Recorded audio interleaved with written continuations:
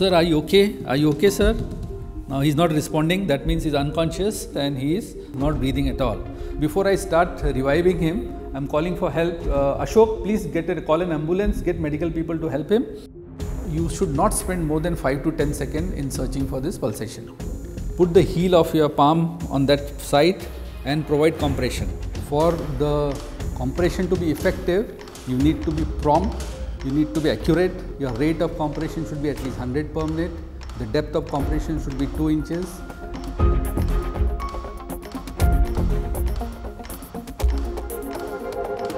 Whenever the person collapses, the tongue falls back and blocks the air passage. The maneuver here used is head tilt, chin lift. Put your hand on the forehead and extend the head, and with the other hand you lift the lower jaw.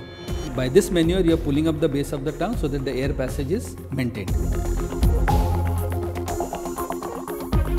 Put your left hand on the forehead, extend the head, pinch the nostril, firm grip on the mouth and exhale into it. You can use a handkerchief for hygienic reason.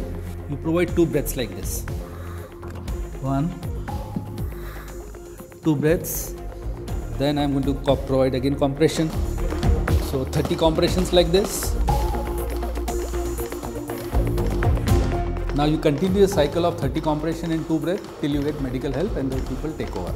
There is a possibility that if there is excessive compression, ribs can get fractured. But again, it will be good for a person to be alive with a fractured rib rather than a dead person with an intact rib.